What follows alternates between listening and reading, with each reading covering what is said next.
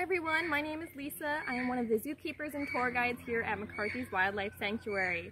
I want to introduce you to Aurora. She's one of our rehab animals. We got her in when she was just an orphan. Now, even though there's many things going on in the world that are very uncertain at this time, we still have to come in every day and take care of these sweet animals. And we're getting a lot of injured and orphan animals still at the sanctuary, which we of course have to take care of. So if you are able to donate to us, you can always do our PayPal account that we have, or find us on our website as well. Now, these barn owls are really awesome creatures. They're going to eat a lot of rodents and mice that are out there.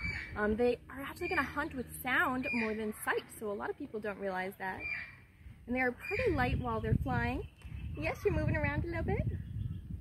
But very sweet, very beautiful. The female barn owls are always going to have a little darker coloration on them, a little bit more spotting here. And the females are a little bit larger than the males as well.